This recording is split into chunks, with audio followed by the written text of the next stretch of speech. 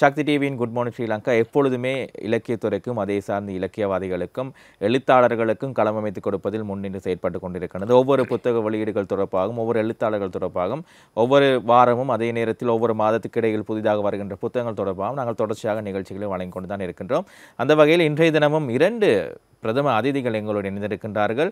இந்தியாவிலிருந்து வருகை தந்திருக்கின்றார்கள். அவர்கள் தொடர்பான விடயத்தை தான் பகிர்ந்து கொள்வதற்காக நாங்கள் தயாராக இருக்கின்றோம்.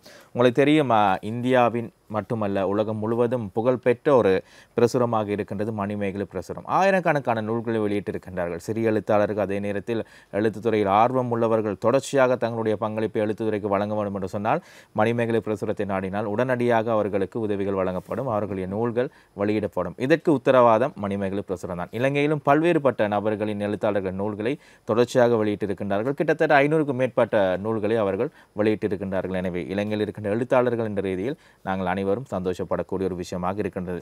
எனவே இன்றைய தினம் எங்களோடு இணைந்திருக்கின்றார்கள் 2 சிறப்பு அதிதிகள்.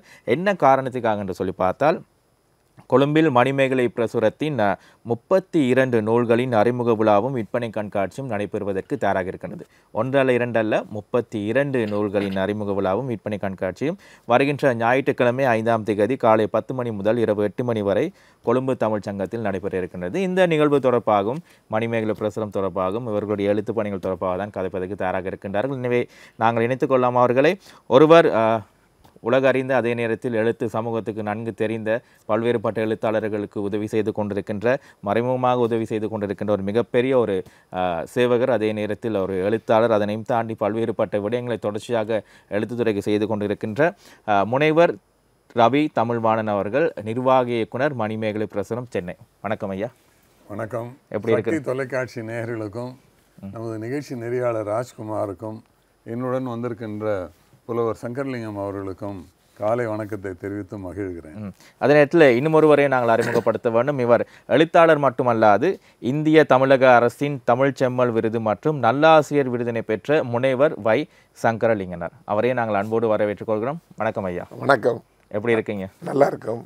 நம்ம கொழும்பிலே சக்தி தொலைக்காட்சி என்றால் உச்சம். இந்த வெற்றியின் மகுடத்தை சந்திக்கிறதிலே மிக்க மகிழ்ச்சி. அனைத்து நேயர்களுக்கும் வணக்கங்கள், வாழ்த்துக்கள். சரி, அதே நேரத்தில் இப்போ முதலாவதாக தமிழ்வாணன் ஐயாட தான் கேள்வி கேட்கணும். நிறைய தரம் நீங்கள் இலங்கைக்கு விஜயம் செய்திருக்கீங்க. கிட்டத்தட்ட நான் நினைக்கிறேன் ஒரு 63 தரத்துக்கு மேலே நினைக்கிறேன் இல்லையா? சரி, ஓகே. இந்த முறை உங்களுடைய இலங்கை விஜயத்துக்கான நோக்கம் என்ன?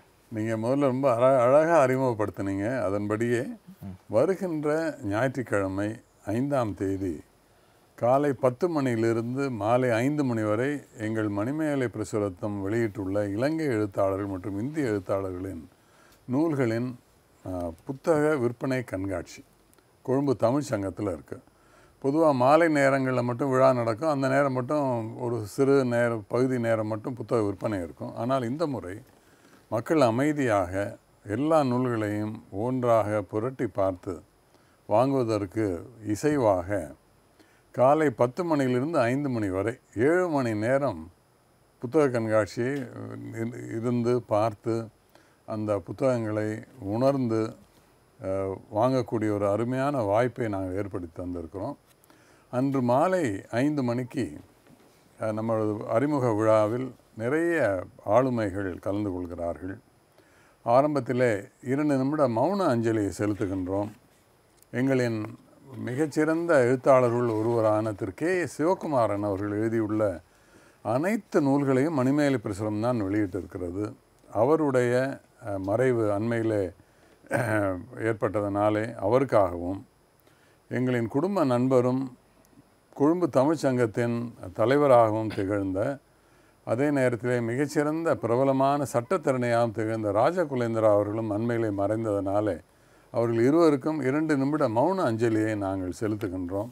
அதன் பிறகு புத்தகங்களுடைய அறிமுகம், விருந்தினர்களின் பேச்சு போன்ற பல விஷயங்கள் அதனை தொடர்ந்து சுவையாக இருக்கும் என்கின்ற உத்தரவாதத்தை நான் தருகிறேன். நிச்சயமாக. இப்போ ஒரு புத்தக வெளியிடன்னு சொன்னால் நிறைய பேர் யோசிப்பாங்க, கொஞ்சம் என்ன சொல்கிறது, நிறைய பேர் பேசுவாங்க, கேட்டுக்கொண்டிருக்க முடியாது அப்படின்னு சொல்லி. ஆனால் இது பேசுறது மட்டுமல்ல, அனுபவ பகிர்வும் இருக்குது, சுவாரஸ்யமாக இருக்கும். எனவே அனைவரையும் சுருக்கமாக இருக்கும், முக்கியமான விஷயம்.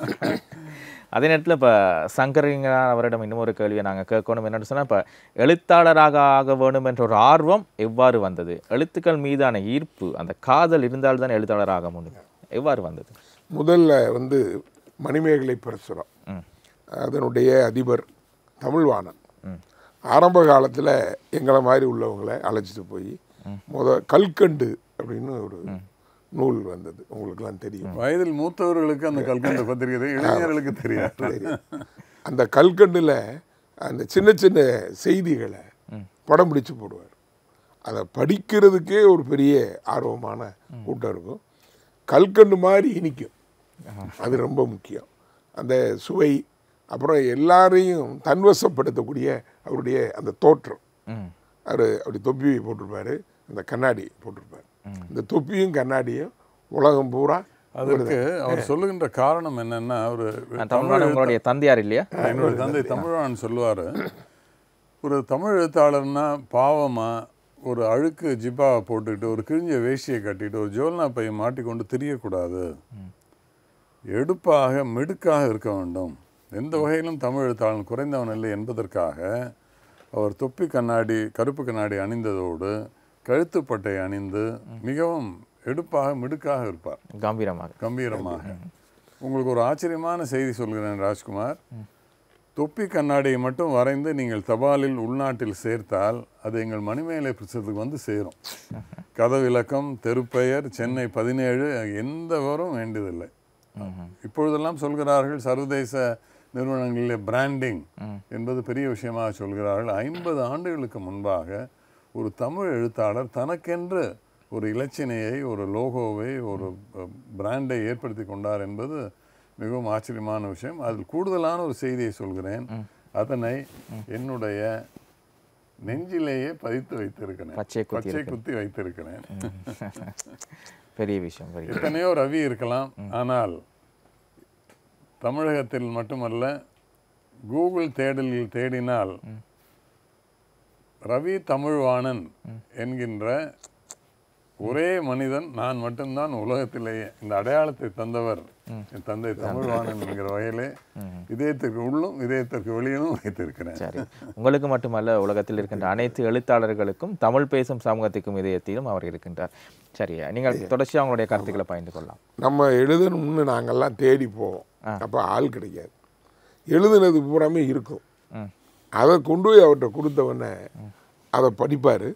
உடனே அதை முடிவெடுத்து நீங்கள் இதை புத்தகமாக போட்டுடலாம் அப்படின்னு சொல்லுவார். அந்த நமக்கெல்லாம் பிரசவம்னா அது பிரசவம். அது அப்போல்லாம் இயற்கையாக ஒரு எழுத்தாளருடைய ஒரு பதிப்பு வெளியே வரணும்னா ரொம்ப போராட்டம், கஷ்டம் இருக்கு. அதை தேரோட்டமாக மாற்றினேன். அதனால தான் நாங்கள் இந்த தனிக்காய்ச்சலம் தெருவில் போய் அவரை பார்த்தோன்னே உடனே சொல்லிடுவார், இதை போட்டுருங்க. உடனே அந்த நூல் வந்து எங்களுக்கு வந்துருச்சுனாலே அது உலகத்தை வென்ற மாதிரி ஒரு சாதனை. அடிக்கடி கவிஞர் சொன்ன மாதிரி, புரட்சி தலைவர் சொன்னார், உலகம் பிறந்தது எமக்காக, ஓடும் நதிகளும் எமக்காக, மலர்கள் வளர்வது நமக்காக, அன்னை மடியை விரித்தால் நமக்காக. அப்படி சொல்லிட்டு சொன்ன உடனே அன்னைக்கு புரட்சி தலைவர் அவர்களுக்கு ஒரு பட்டம் கொடுக்கணும், அவர் கொடுத்தார். மக்கள் திலகம் அப்படின்ற பட்டத்தை நம்முடைய ஐயா ரவி தமிழ்வானுடைய தந்தையார் பெருமிகு தமிழ்வானன் தான் தந்தார். மக்கள் திலகம் இன்று வரையில் அந்த பட்டம் நிலைச்சிருக்கு, இன்றைய வரைக்கும் பேசப்படுங்க. எத்தனையோ பட்டங்கள் அவருக்கு இருக்கு, பொன்மன செம்மல், புரட்சி தலைவர், புரட்சி நடிகர் என்றெல்லாம் இருக்கு. ஆனால் அவரே விரும்பியது மக்கள் திலகம் தான். மக்களோட நடிகர் திலகம், இங்கே மக்கள் திலகம். சரி, உண்மையாக கேட்கின்ற பொழுது சொல்லுங்க ஐயா. அந்த எழுத்துங்கிறது எல்லாருக்கும் இயன்றது அல்ல. அப்போ இந்த எழுத்தை வந்து இலக்கியமாக இருக்கலாம், இல்லை சமூகமாக இருக்கலாம், நாவலாக இருக்கலாம், கட்டுரைகளாக இருக்கலாம், பயண கட்டுரைகளாக இருக்கலாம். இதை பூரா அவர் பிரித்தார். பிரித்து பிரித்து பிரித்து எளிமைப்படுத்தி அதை தொகுதியாக்கி ஒவ்வொரு மக்களையும் சென்றடக்கூடிய உத்திய மணிமேகலை பிரசுரம் செய்ததுனால இன்னைக்கு ஐயா தமிழ்வானுடைய பேரோட நம்முடைய பயணம் தொடர்ந்துக்கிட்டே இருக்கு. இன்னும் எழுதிக்கிட்டே இருக்கோம். எங்களுக்கு ரொம்ப பிடிச்சது அது எழுத்து. அதனால் கவிதை எழுதுவோம். அந்த காலத்தில் கவிதை எழுதுறது ரொம்ப சிரமம். அதுவும் மரபு சார்ந்த கவிதை கஷ்டம். வெண்பா, கலிப்பா, ஆசிரியப்பா, வஞ்சிப்பா, சரிப்பா, போப்பா, இப்போ ஒருப்பா, மரபு. பாரதிக்கு பின்னாடி மரபு மாறி புது கவிதை வந்தது. அவர் பாரதி சொல்கிறப்பே சொல்லுவார், சுவை புதிது, சோதி புதிது, ஜோதி மிக்க நவ கவிதை புதிது. ரொம்ப நல்லா சொன்னேன். அப்போ பாரதி விரும்பியவன்னா புதுக்கவிதை தாக்க வந்துச்சு. புதுக்கவிதை இன்னும் எளிமைப்படுத்தினான். அதன் நூலாக வந்தால் நமக்கு அன்னைக்கு இருக்கிற இன்பம் இருக்கே அது கொட்டி கொடுத்தாலும் கிடைக்காது. அந்த தேடி பிடிச்சி கண்டுபிடிச்சி அந்த நூல்களை பூரா நம்ம இன்னைக்கு பல நூலகங்களுக்கு கொண்டு சேர்த்துருக்கோம். இன்னைக்கு உலகத்தில் இருக்கிற எல்லா இடத்துலையும் மணிமேகலை பிரசுரம் அப்படின்றத கொண்டு செலுத்தக்கூடிய அந்த அருமையான ஒரு மனிதர் இன்னைக்கு நம்மளோட வாழ்ந்து கொண்டிருக்கக்கூடிய தமிழ்வாணன் மணிமேகலை பிரசுரம். சரி, உண்மையாக இப்போ எழுத்தாளர்களுக்கு ஒரு நம்பிக்கை வேணும் முடியும். நான் கஷ்டப்பட்டு எழுதுகிறோம், எப்படி நூலாக வெளியில் வருமோ தெரியல அப்படின்னு. ஆனால் இப்போ இருக்கிற எழுத்தாளர்களுக்கு அந்த கஷ்டம் தேவை, நம்பிக்கையோடு எழுதுகிறாங்க. ஆமாம், பலருக்கு எழுதும் ஆற்றல் இருக்கிறது. கவிதை எழுதுகிறார்கள், கட்டுரை எழுதுகிறார்கள், சிறுகதை எழுதுகிறார்கள், நாவல் எழுதுகிறார்கள். ஆனால் அதனை எப்படி புத்தகமாக ஆக்குவது என்பது தெரியாமல் பலர் இருக்கிறார்கள். அவர்களுக்கெல்லாம் நான் சொல்கின்ற விஷயம், மணிமேகலை பிரசுரத்தை தொடர்பு கொள்ளுங்கள். அவர்கள் மூலமாக, எங்கள் மூலமாக அவருடைய படைப்புகளை வெளியிட முடியும். அவர்களுக்கு 150 பிரதிகள் 300 பிரதிகள் என்று அவர்களுக்கு அந்த பிரதிகளை கொடுக்கிறோம். அவர்களும் ஒரு தொகையை முதலீடு செய்து, நாங்களும் ஒரு தொகையை முதலீடு 85,000 ரூபாய் இலங்கை ரூபாய் அவர்கள் முதலீடு செய்தால் 300 பிரதிகள் அவர்களுக்கு கிடைக்கும். அதனை அவர்கள் வெளியீட்டு விழா செய்து அதில் விற்பனை செய்து அவர்கள் செய்யலாம். இந்தியாவில் அச்சிடுவது மிகவும் சுலபம். ஏனென்றால் இலங்கையில் காகித தொழிற்சாலை இல்லை, காகித தயாரிப்பு இல்லை என்பதனால் இருந்தது. நான் சொல்றது இப்போதான். அதனால அந்த காகித விலைகள் மிக அதிகம், அச்சிடும் பணியும் அதனுடைய செலவுகளும் அதிகம். எனவே இந்தியாவில் அச்சிட்டு கப்பல் மூலமாக நாங்கள் இங்கே அனுப்பி விடுகிறோம். நீங்கள் முதலிலே அறிமுகத்திலே சொன்னதை போல இலங்கை எழுத்தாளரின் 500 நூல்களை நாங்கள் வெளியிட்டிருக்கிறோம். அந்த கேள்வி அடுத்தது உங்களை கேட்கறதுக்கு நீங்கள் பதிலையும் சொல்லுங்க. சொல்லிடுறேன். அதனால அந்த எழுத்துக்களை புத்தகமாக ஆக்குவது என்கின்ற ஒரு அருமையான விஷயத்தை எழுத்தாளர் பதிப்பாளர் முதலீட்டு திட்டம் என்று நாங்கள் வைத்திருக்கிறோம். எழுத்தாளர் பதிப்பாளர் முதலீட்டு திட்டம். அவர்களும் முதலீடு செய்து நாங்களும் முதலீடு செய்து இருவரும் கைகோர்த்து அந்த நூலை வெளியிடுகிறோம். புத்தகங்களை இங்கே கப்பல் மூலமாக கொழும்பு துறைமுகத்துக்கே அனுப்பி அவர்களின் இடத்திற்கே நாங்கள் அதனை அனுப்பி வைக்கிறோம். அதனால் நான் என்ன செய்கிறேன் என்றால் 10 மணிலிருந்து 5 மணி வரை நடக்கின்ற அந்த கண்காட்சி நேரத்தில் 11 மணிக்கு எழுத்தாளர்கள் ஒன்று கூடல் என்ற ஒரு அமைப்பை ஏற்படுத்தியிருக்கிறேன்.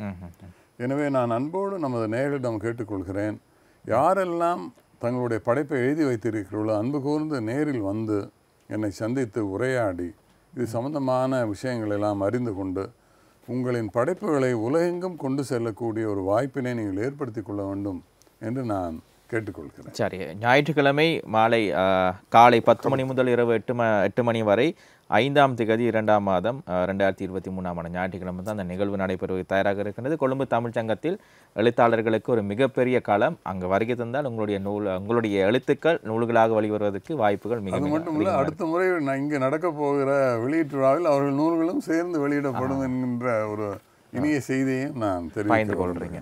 அதே நேரத்தில் இப்போ சங்கரலிங்கனார் ஐயாட ஒரு கேள்வி கேட்கணும். இப்போது ஒரு ஆசிரியராக ஒரு எழுத்தாளராக உங்களுடைய பணி வந்து அளப்பெரியது, சரியா? இதுவரையில் எத்தனை நூல்களை வெளியிட்டிருக்கிறீங்க? இதுவரைக்கும் நான் 47 நூல்கள், அதில் மணிமேகலை பிரசுரம் வெளியிட்ட நூல்கள் 17, மீதி 30 நூல்கள்.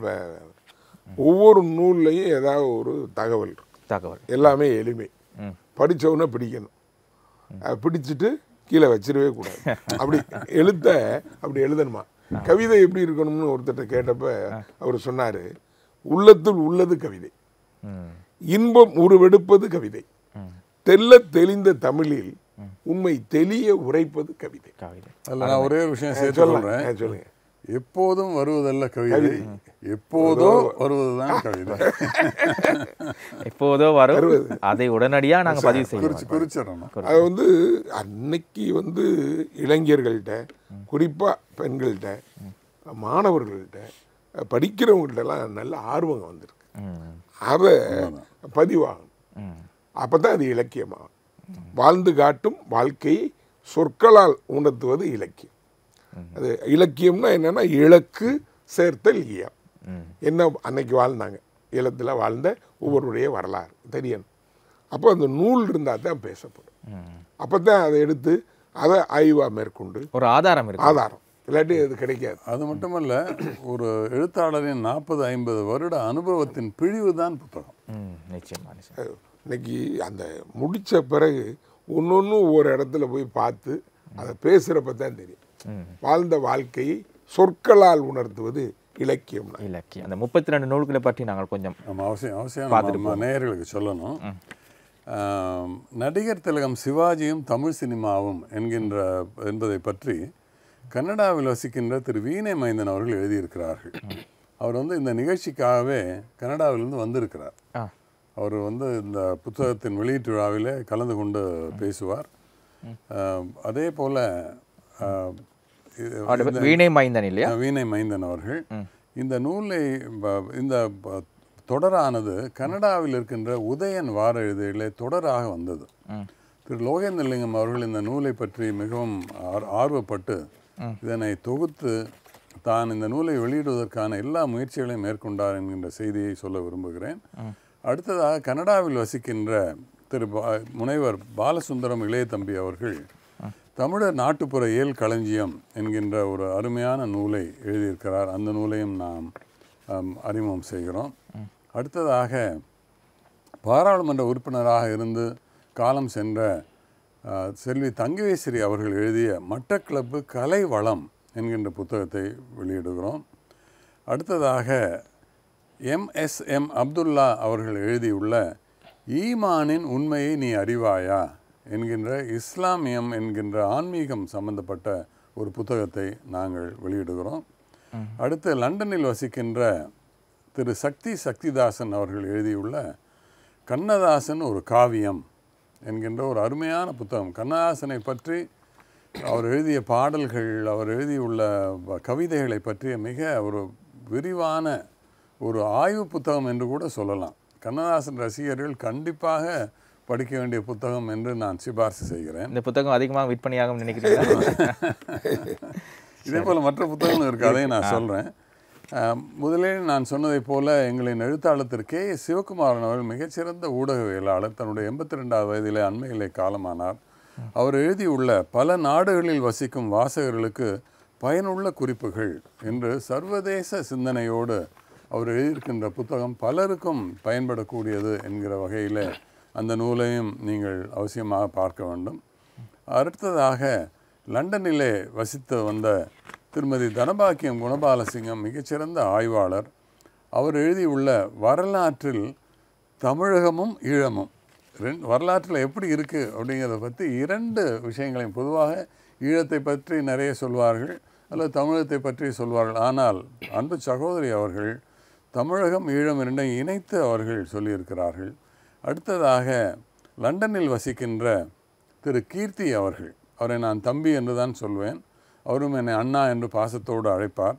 அவர் எழுதியுள்ள அருமையான நாவல் குறுந்தொகை பேசாத பெருந்தொகை அழகியே என்கின்ற அந்த புத்தகம். அந்த நாவலும் இங்கு நம் வெளியிட இருக்கிறோம். அடுத்ததாக இவர்கள் எல்லாருமே ஈழத்து எழுத்தாளர் என்பதை நான் இன்னொரு முறை நினைவுபடுத்த விரும்புகிறேன்.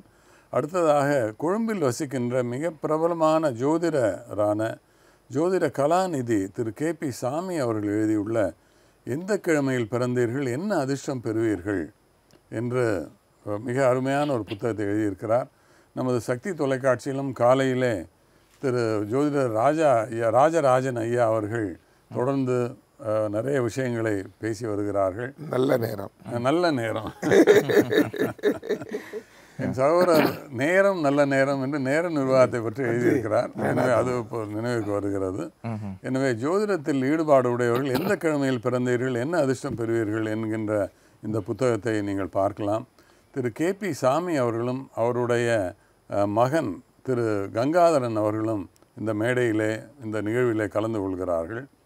கனடாவில் வசிக்கின்ற திரு குரு அரவிந்தன் எழுதியுள்ள சிறுகதை தொகுப்பு சதிவிரதன் என்பதாகும். அடுத்ததாக இது கனடாவில் வசித்த திரு அமரர் திரு ஆப்போ செல்லையா அவர்கள் எழுதியுள்ள கேட்கட்டும் குரலின் குரல் என்கின்ற புத்தகத்தை நாங்கள் அறிமுகப்படுத்துகிறோம். திருக்குறளை பற்றிய அருமையான புத்தகம். இவ்வளவு எளிமையாக எல்லோரும் புரிந்து கொள்ளும்படியான அளவிற்கு எழுத முடியுமா என்று கேட்கின்ற அளவிற்கு மிக நல்ல புத்தகம். அடுத்ததாக கனடாவில் வசிக்கின்ற திரு கிருபாகரன் அவர்கள் எழுதியுள்ள சொல்லுங்கள் நீங்கள் மனிதர்களா என்கின்ற வித்தியாசமான தலைப்பு.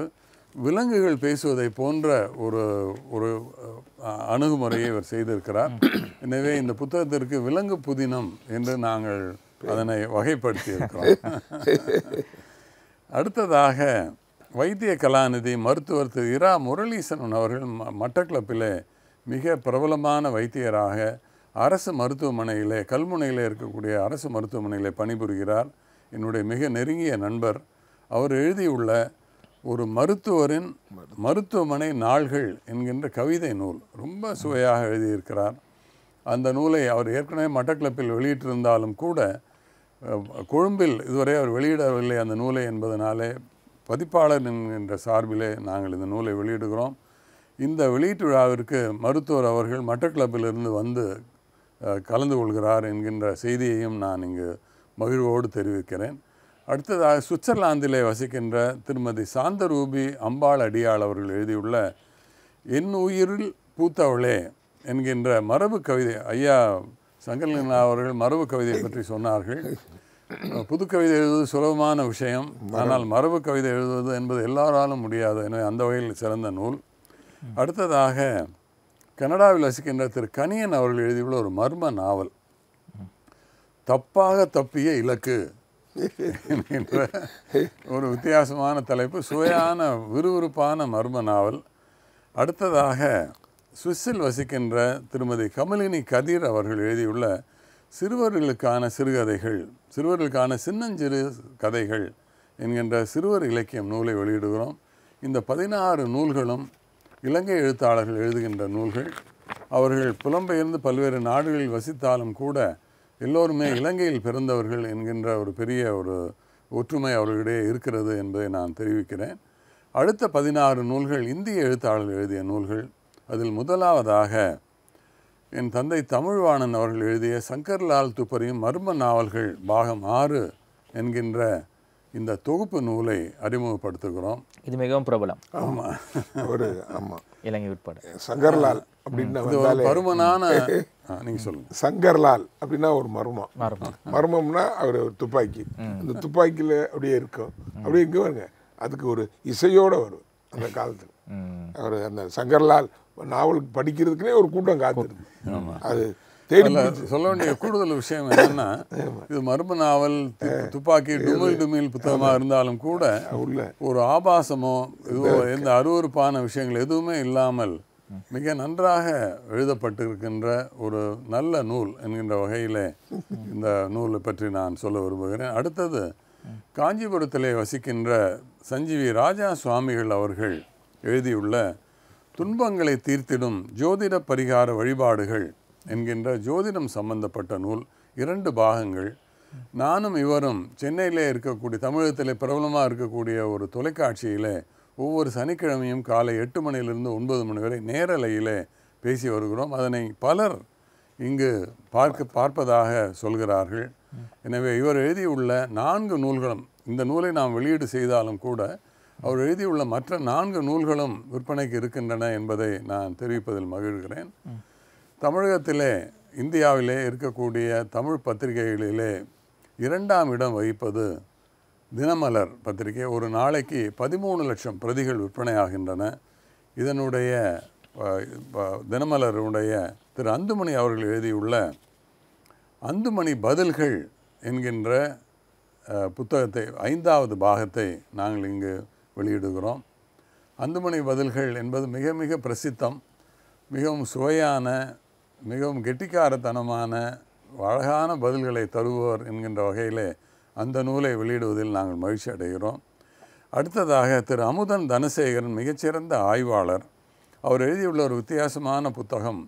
மாமல்லபுரம் என்றால் பலருக்கு நமக்கு தெரியும், மகாபலிபுரம் என்று சற்று மருவி வழங்கப்படுகிறது.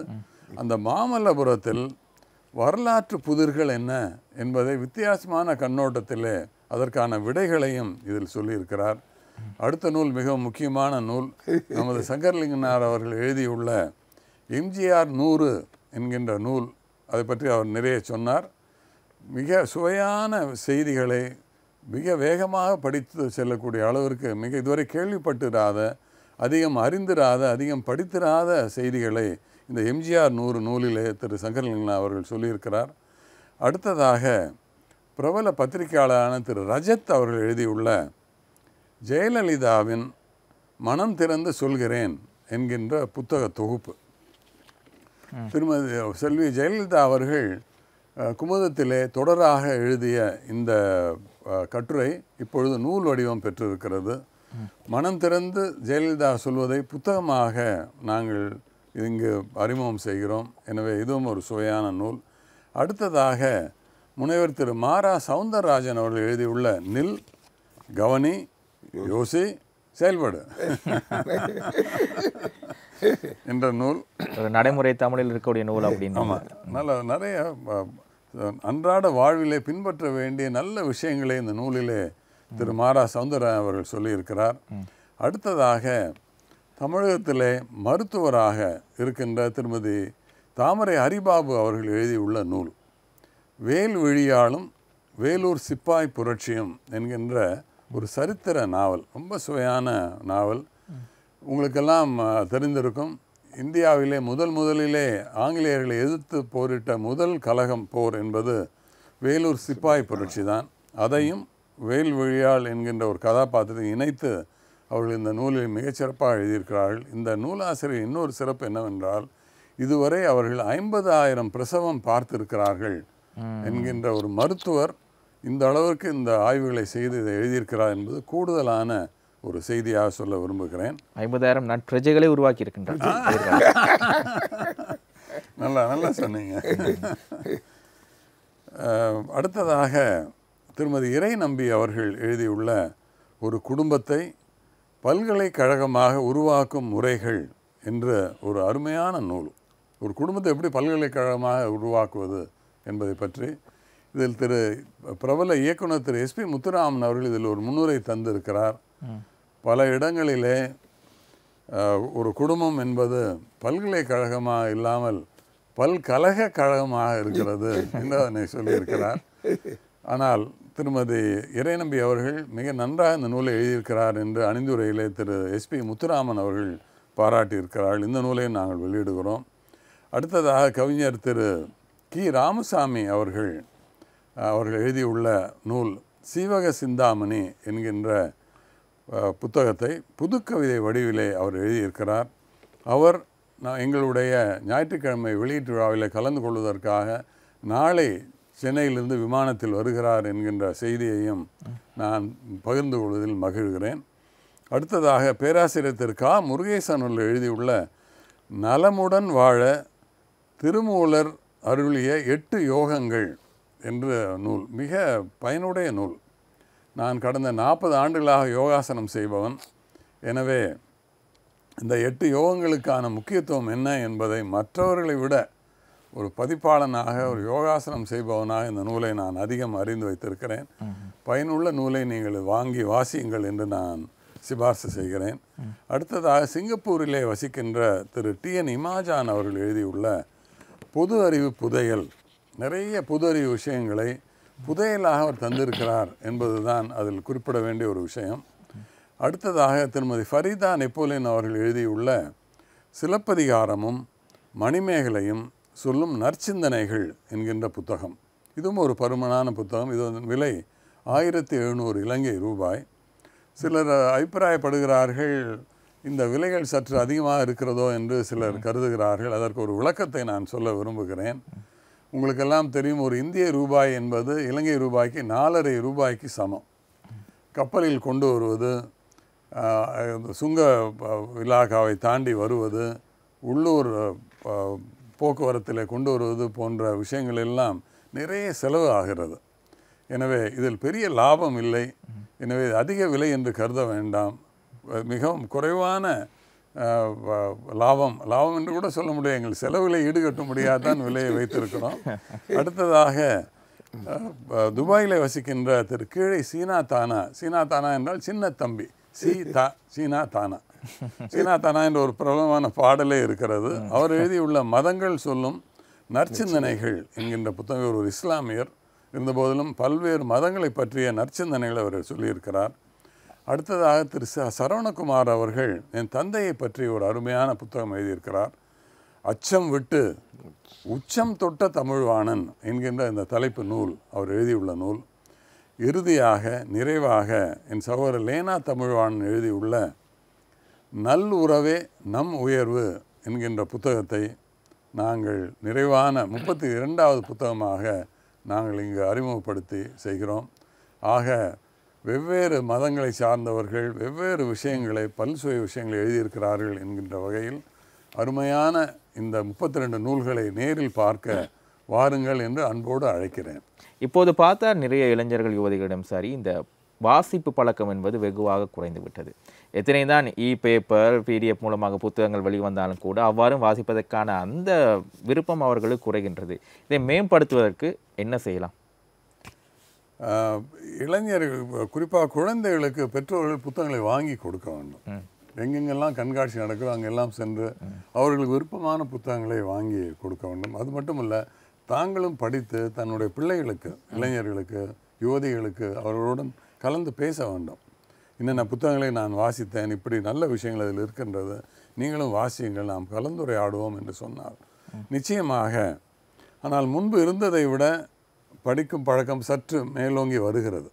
முன்பு சுத்தமாக குறைந்திருந்த சூழ்நிலையிலே இந்த கோவிட் காலத்திற்கு பிறகு வீட்டிலேயே முடங்கி கிடந்தவர்கள் புத்தகங்களை வாசிக்கும் பழக்கத்தை ஏற்படுத்தி இருக்கிறார்கள். பொன்னியின் செல்வன் திரைப்படம் அதற்கு வாசிக்கும் பழக்கத்தை அதிகமாக இருக்கிறது என்ற ஒரு ஆச்சரியமான செய்தியை நான் சொல்ல விரும்புகிறேன். மணிமேகலை பிரசுரத்தின் ஊடாக படம் வெளிவந்ததுக்கு பிறகு நாவல்கள் அதிகமாக விற்பனையானது. அது மட்டுமல்ல, பொன்னியின் செல்வன் புத்தகத்தை படிக்க வேண்டும் என்று ஆர்வப்படுபவர்கள் எண்ணிக்கை கூடி இருக்கிறது. எனவே நான் என்ன சொல்கிறேன் என்றால், என்னதான் கணினி யுகம், என்னதான் மடிக்கணினி கைபேசி என்றெல்லாம் இருந்தாலும் கூட ஏகாந்தமாக மல்லாந்து படுத்துக்கொண்டு புத்தகத்தின் வாசனையோடு அந்த புத்தகத்தை வாசிக்கின்ற அந்த சுகானுபவத்தை தயவுசெய்து இழந்து விடாதீர்கள். தினமும் ஒரு 5 பக்கங்களாவது படியுங்கள் என்று நான் வேண்டுகோள் விடுக்க விரும்புகிறேன். நிச்சயமாக மண் வாசனையும் புத்தகம் வாசனையும் யாராலும் மறக்கவும் முடியாது, மறக்கவும் முடியாது.